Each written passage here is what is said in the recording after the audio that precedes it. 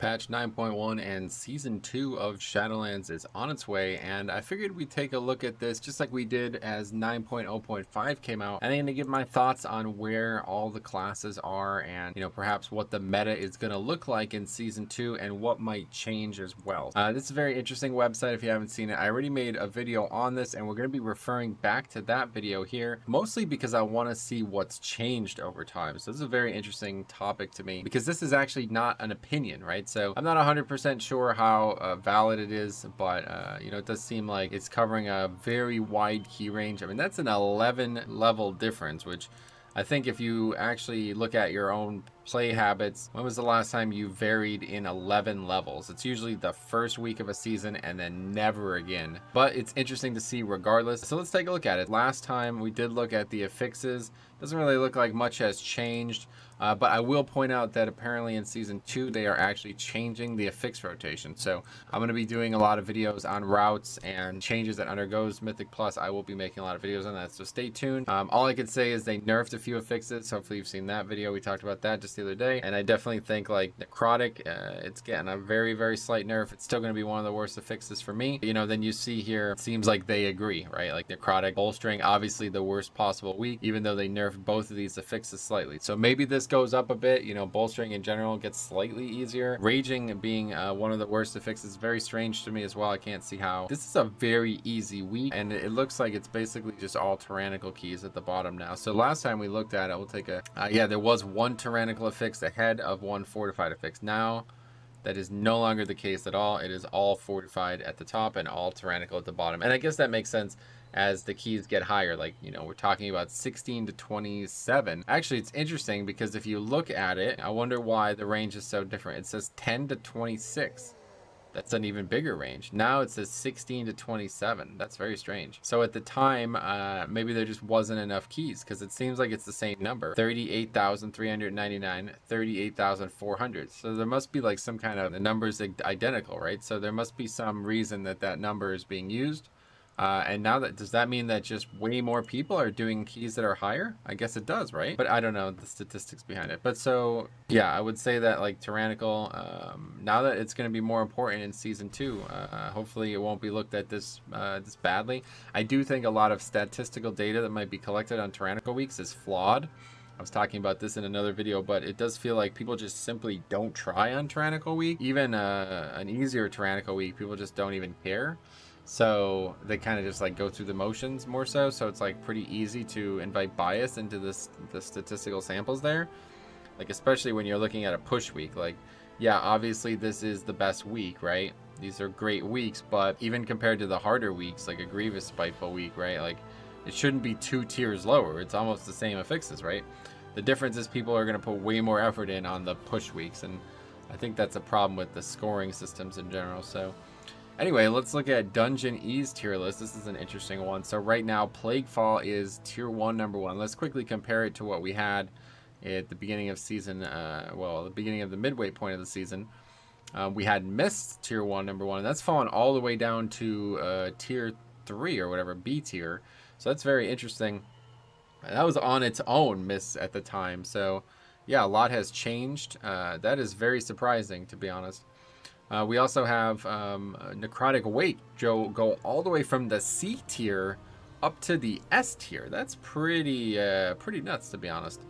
That's another big jump, and I think that obviously the Plaguefall changes are going to make that dungeon worse in Season 2, but I do feel like all of these dungeons are certainly not getting any harder. Like, there's been big nerfs in all of them. Spires as well. They nerfed really the only hard part of that dungeon substantially, and that's Ventinac's second boss in there, so really good.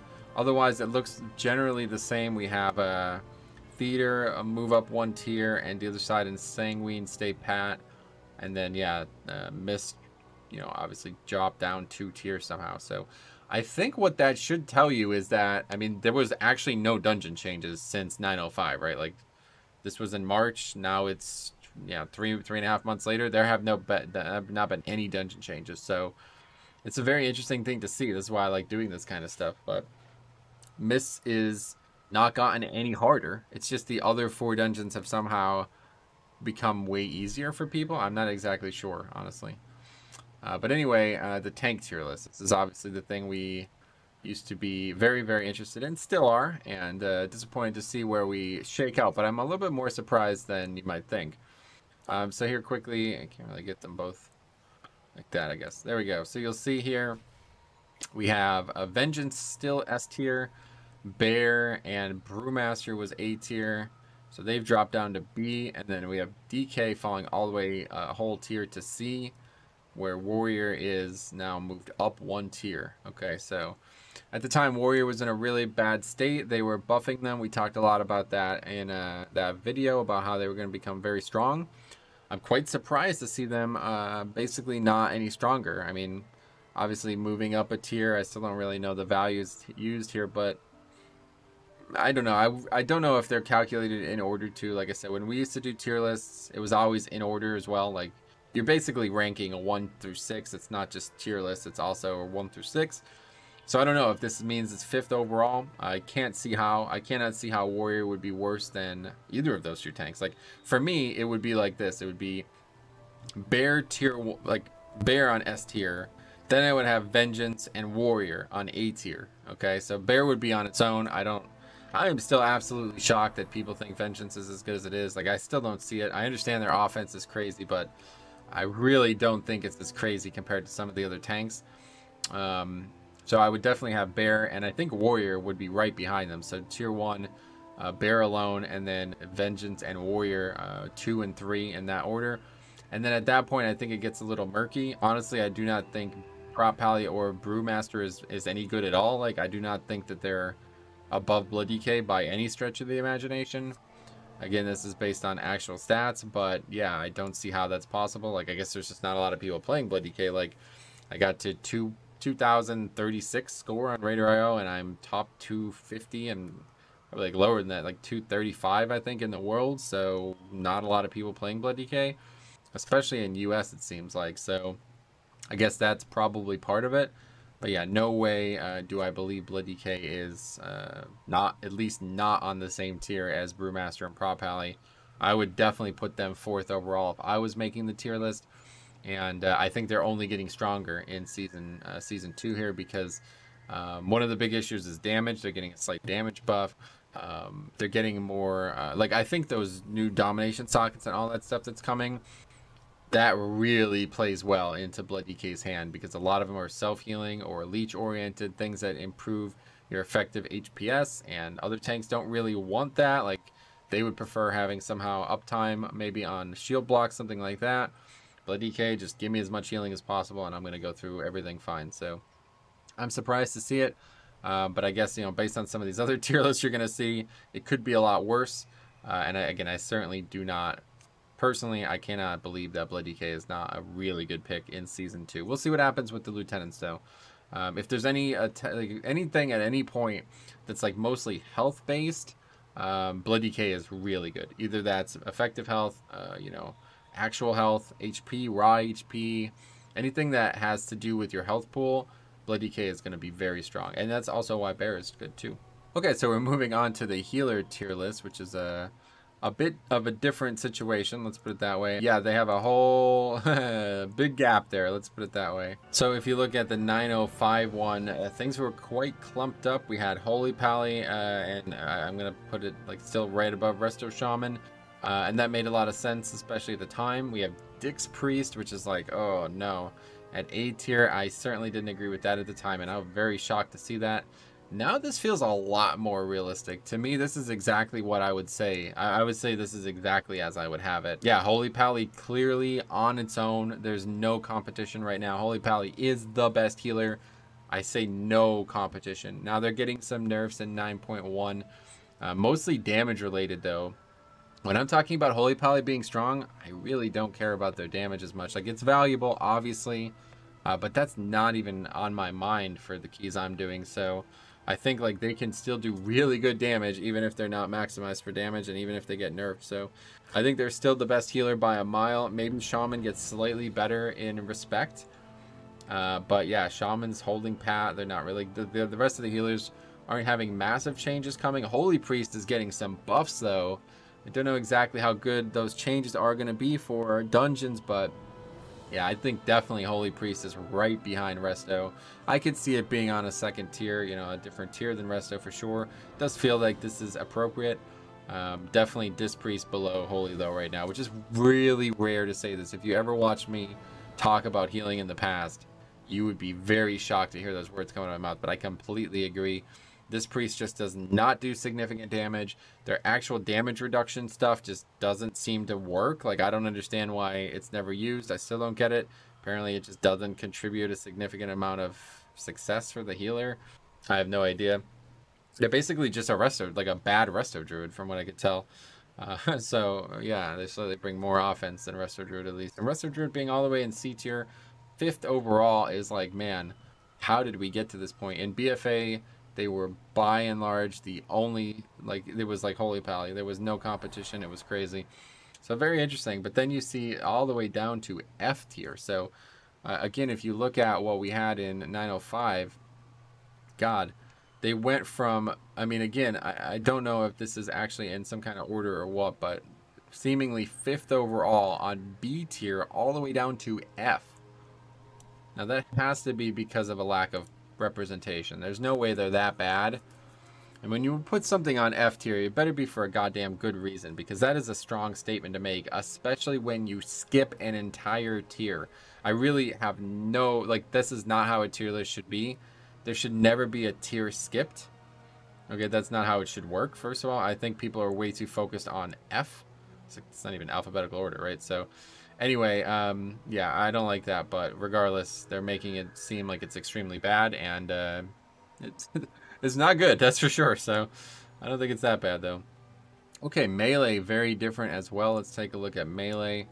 You will see a somewhat similar picture, but there's definitely the thing I predicted, Warrior. No business whatsoever being at the top of that tier list back then, and I don't see how it ever was. It made no sense to me whatsoever. There was like a whole bunch of people arguing with me in the comments about why Warrior was good, and there was nothing valuable about that argument. Like, Warrior brings nothing but offense. So if they're not the top damage dealer, then they should never be in the top tier. And certainly Outlaw Rogue brings a lot more than just damage. They definitely should be in top tier. So Outlaw Rogue being alone, though, is surprising to me. And there's a lot of people talking about, you know, Outlaw being the best spec come in Season 2 as well here, because now you're going to be skipping a lot more. You're going to be back to using Shroud. Perhaps there's more value in the rest of the kit. I don't know if they're getting buffed or not, but yeah, Outlaw is definitely not bad right now. I don't feel like it's like an insane damage dealer, but it is quite capable, very good. That's what surprises me, though, that Windwalker is alone on tier A, because I think they do way more damage than Outlaw right now. I've seen some absolutely insane numbers from Windwalker, like ridiculous numbers, like 50k on AoE packs. It's like, wow. But yeah, I mean, their utility kit is strong too. Obviously, Ring of Peace, very valuable when you need it. Kind of useless if you don't. But I do think it's strong right now. I don't have any issues with seeing a Windwalker in the key. And obviously, they're one of the few Kyrian options too. So it doesn't really hurt to have that. I do like Vengeance on B tier. Now, if you look back again, Vengeance was actually, or I'm sorry, Havoc was actually also on B tier at the time. And I was hoping to see them rise. I guess we're satisfied that Fury has just fallen, because I certainly do not agree that Fury is better than DK. I don't, like, most of the rest of this just seems like absolute nonsense to me. But anyway, yeah, Havoc definitely better than Warrior. That's for sure. Havoc should, really, these three are the only ones that I would consider good right now.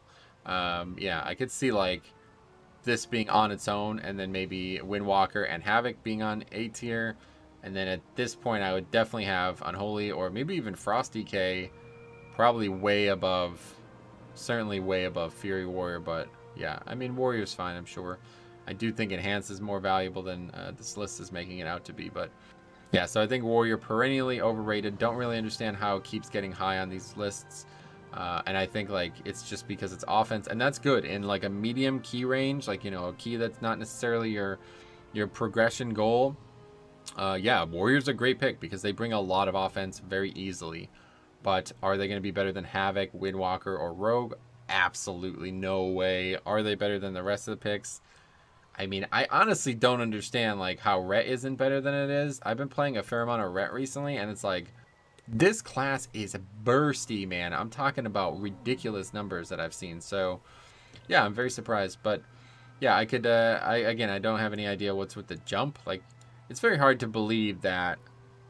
Like, I know Assassination Rogue isn't that good in AoE scenarios, right? But Assassination Rogue is like the top PvE spec in the game right now, especially for melee, for raiding.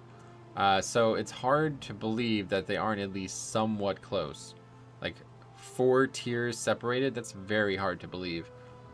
But I just don't get this whole skip here. So yeah, I would definitely think DK is better than it is. So I would probably put like, if it was me, it'd be like, you know, like I said, and then I'd probably have DK, and I used to not really base it on classes, or only on, I used to base it only on classes, so I wouldn't even really be worried about this, but I do think Frost is quite viable. Like, they're very good. They're probably just as good as Unholy, and having a Death Knight in the party is quite strong for a variety of reasons. Having the extra battle res can be valuable, and I think Enhance is solid too. So yeah, this is a fine tier for me. I just don't think it should be below C. And then, you know, the rest, like, especially these 4, like, Arms Warrior, I don't ever really see. I guess it's probably just worse than Fury in every way, so that kind of props Fury up. Subtlety Rogue is not looked at as very good right now, but I think they're getting stronger in 9.1. And obviously Survival. Apparently Survival is getting, like, way stronger in 9.1, but for me, like, it doesn't even matter, man. Like, again, the spec would have to be the top DPS in the game, because it's like, why would I ever take a melee hunter? Like, you know what I mean? Like, I don't really want that. The same thing with Feral Druid. And you could say almost the same thing about Enhance. But Enhance does bring a lot of the good things that Ellie also brings.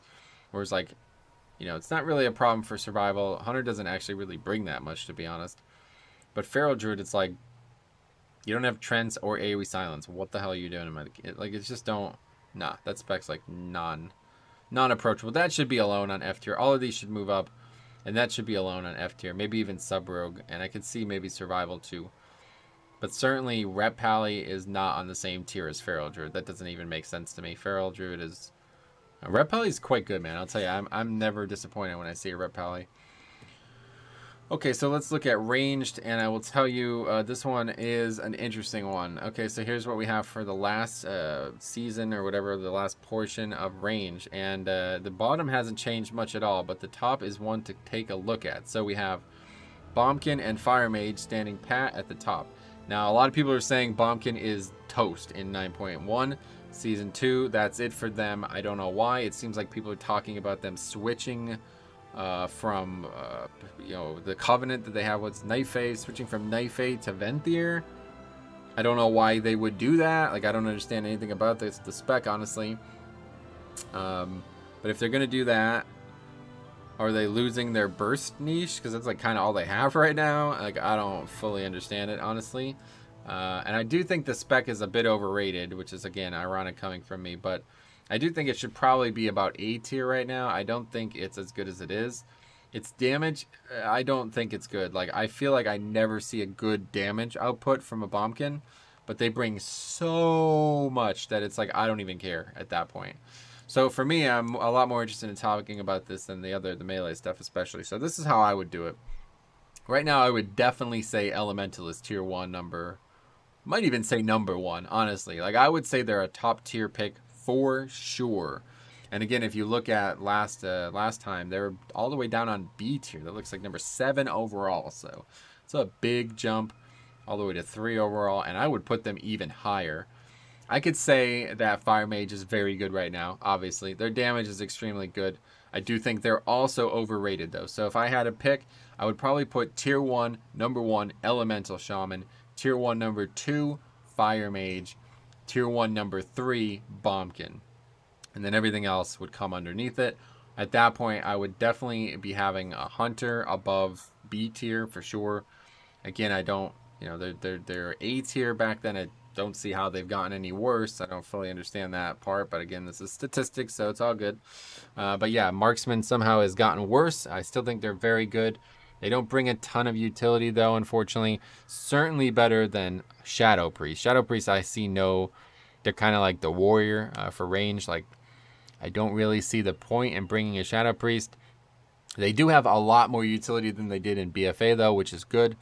And then they're certainly better than Affliction. Affliction, you know, I feel like can be very good.